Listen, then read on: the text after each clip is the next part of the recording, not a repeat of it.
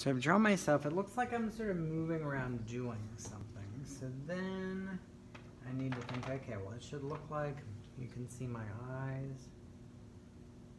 So I'm going to draw the shape of my eyes.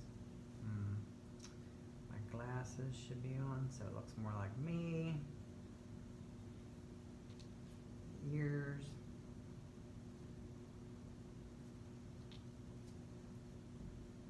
Maybe eyebrows too.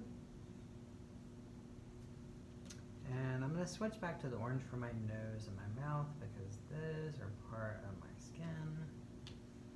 Alright, and then my mustache and my beard, kind of saw me add that in my self-portrait, so definitely have to have that now. But then what is it that I'm scared of? Well,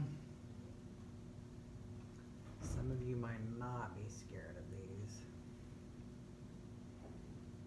I'm going to visualize this as leaving the space and coming back into it.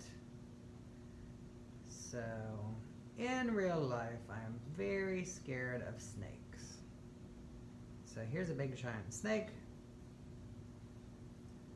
But instead of me looking scared of him, pow, punching him on the nose. Which, in reality, if a snake came in this room right now, and it was that large, y'all would hear me screaming and crying. So I would not actually get near it.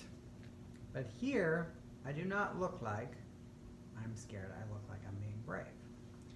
So I'm going to think about, maybe there's some lines on the floor behind me here.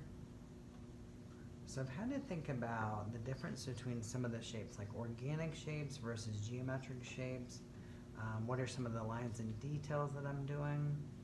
So I won't worry about coloring things in because later I will actually add color to this by painting it.